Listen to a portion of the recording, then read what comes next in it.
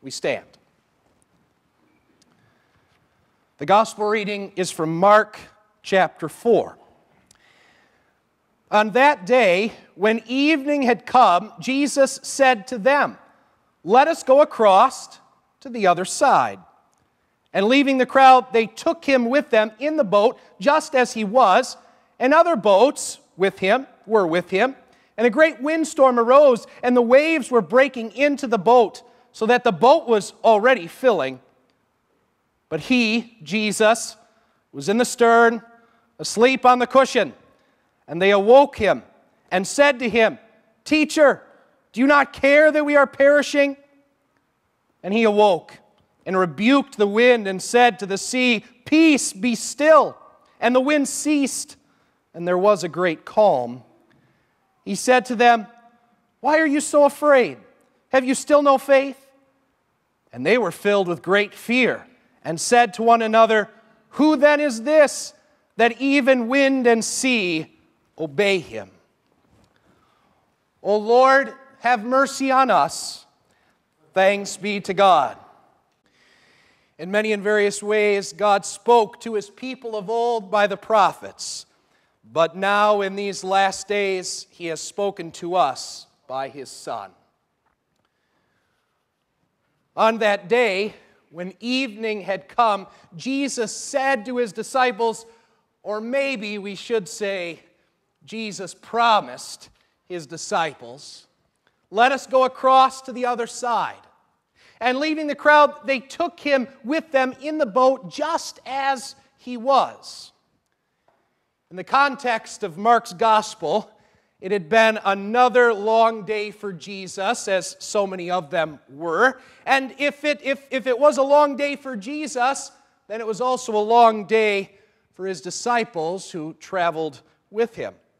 So when Jesus said, "Let us go across to the other side," the disciples, who had probably already had enough for one day, could only say, "Fine, let's go."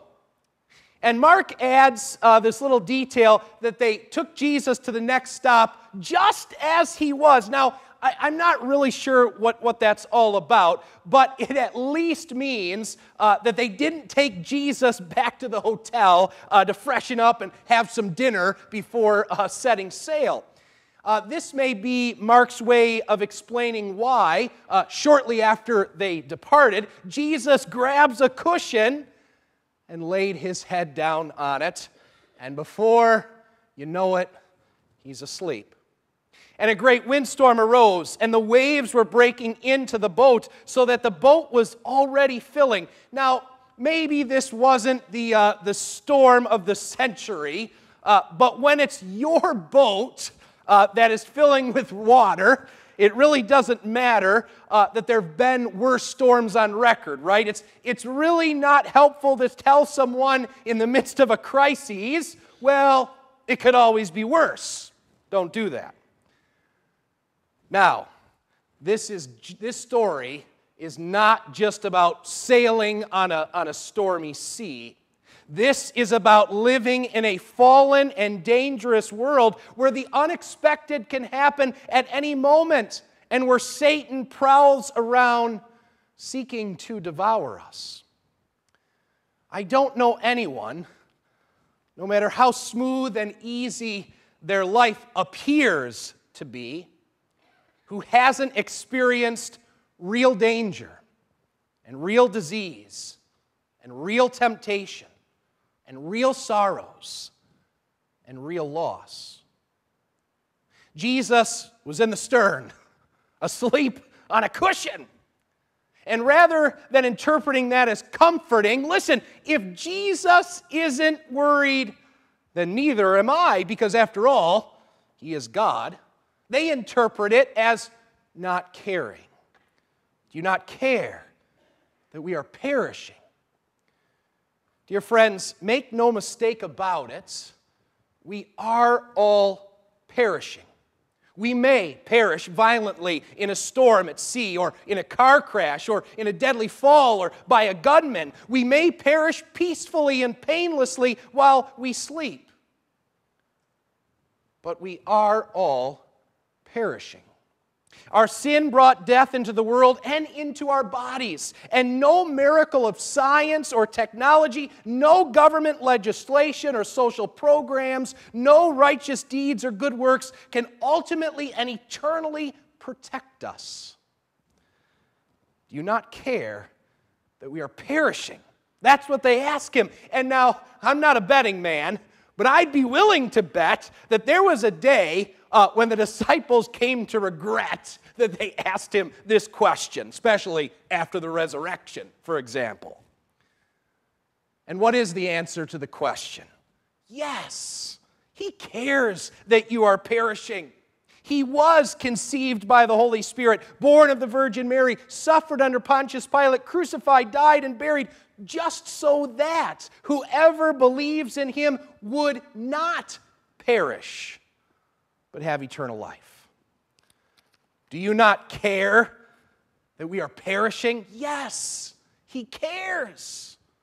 And now he gives them a sign of his care in that boat. Now, it's not the final sign or the definitive sign. His cross and empty tomb are the sign of signs in which we know he cares that we are perishing. But here in this boat, he gives them an appetizer before the main course, you could say. And then our text says, and then he awoke. That's resurrection language. And actually, it's the same word as in, and he arose and rebuked the wind and the sea. Peace, be still. And the wind ceased, and there was a great calm. From a great storm to immediately a great calm. That's a pretty good picture of the transition from this life in a fallen, dangerous, and devil-filled world to the eternal life that Christ has won for us. A great calm, and all by the power of his word. And God said, and it was so. It was as though the wind and the sea recognized the voice of its creator and repented of the evil it was doing. Unless you repent, you will all likewise perish. He said to them, why are you so afraid? Have you still no faith? Did you think that I didn't care? Did you think that I would let you perish? And with those words, Jesus goes from being the example of faith to the object of faith. In him, we see what genuine faith looks like. And in him, we receive the goal of faith. What follows is even stranger than what preceded. Now the sea is calm, but now an even more violent storm erupts within them, and they were filled with great fear. That just, every time I read this story, that just seems strange to me. I don't know, I would expect to hear, and they were filled with great peace, and they broke out the bubbly and toasted Jesus. They go from a great storm to a great calm to great fear. The truth is, Jesus knows the reality that the disciples still don't understand. He is no ordinary man resting in the midst of the storm. Jesus is the Prince of Peace, the second person of the Trinity, the Word of God through whom all things were made. And Jesus also knows that this is no ordinary storm. This terrifying typhoon is intended to tear Jesus away from his intended path. In the context, again, of Matthew, Jesus is heading over to the other side, to the dominion of the devil, the territory of the Gentiles, pagan worshipers of false gods. And there, as Mark's gospel continues, Jesus will time and again lay waste to Satan's plans as he heals and teaches and preaches the good news unto salvation. Rising Jesus in the boat, who laid the foundation of the earth, who determined its measurements, who stretched the line upon it, who laid its cornerstone, who shut in the sea with doors when it burst out from the womb, who made the clouds its garments and thick darkness its swaddling band, and prescribed limits for it and set bars and doors and said, "Thus far shall you come and no farther, and here shall your proud waves be stayed." That one now rebukes the wind and the sea. "Peace, be still." And literally, in Greek, it's actually a pretty sharp rebuke. It could be literally translated, "Shut up, stop." Remember that when Jesus rebukes something, it has a cosmic effect. Jesus rebukes demons, right? He rebukes diseases, and both of these are tools of the tempter. Now he does the same here to the chaotic ocean. "Shut up and be still, stop." So Jesus, the Word of God, with but a few words, silences the forces of the world and even Satan. Jesus, with but a few words, muzzles the forces of the one who twists truth into words of deceit and steals the strength, steals the strength to bend creation in order to break believers. Now, what follows next are words which would cause me to curl up on a cushion in shame. Having defeated the storm and even Satan, Jesus turns to the disciples and says in no uncertain terms, "Why are you so afraid? Have you still no faith?" Here, I don't think we should sugarcoat it. Jesus is calling them out as cowards, unable to face the foe who in a short time will attack the disciples with weapons that will make this storm look silly. It is at this moment that we find ourselves in good company with those disciples. Are we not the same? Are we not also at times lacking faith? Do we not also find ourselves questioning if the Lord cares that we are perishing? Do we not wonder why Jesus seems to be asleep at the wheel when our lives seem to hit the rocks and the waves of woe threaten to sink us? Beloved in the Lord, this Jesus, who laid the foundation of the world, who set up limits for the sea, who calmed the storm, has already conquered all of your fears. For this battle on the sea is but a precursor to the glorious victory of the cross and the empty tomb.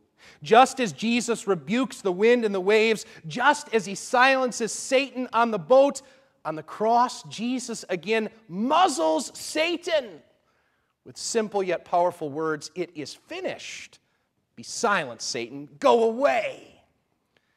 This Jesus, whom even the wind and the sea obey, has defeated demonic forces. He has overcome diseases. He has conquered sorrow. Even if the woes of this world drag us under, we already know that on the last day Christ will return and cast his net to gather his people unto himself. And for this reason, we need not to be cowards. Dear friends, don't miss the promise and proclamation that the disciples missed at the very beginning of this story. What did Jesus say? "Let us go across to the other side." Their final destination, safely on shore, had already been secured by the word and promise of Christ. It was already done before they even set sail. Why were they so afraid? Because they did not find refuge in the word and promise of one who commands the wind and the sea and the forces of this world that wish to destroy us. Through word and promise, through the word of promise of Christ, your eternal destination was secured in the calming waters of the baptismal font. From a great storm of sin to the great calm of forgiveness to great joy and peace. You are kept safe and secure in the holy ark of the Christian church. Christ crossed over from death to life. The of the cross turns into the peace and calm of the risen Christ. And what does he say amongst his scared disciples in the upper room? Peace be with you. Dear friends, at times in our lives, it may seem like Jesus is asleep on a cushion and does not care what we are going through. But we so easily forget his promises. And we so easily forget that when Jesus sleeps, he's doing it for our good. Christ's 3-day sleep of death was for us. 3 days, the 3 days in the tomb, may have looked like he was doing nothing, right? But he truly was doing it for our eternal salvation. Jesus has truly shut up Satan. He has shut up the grave for you. And when the storm of life is over, rest in the one who calms the wind and wave and brings you across from death to life, to the other side, to the Father's eternal kingdom. In Jesus' most holy name, amen.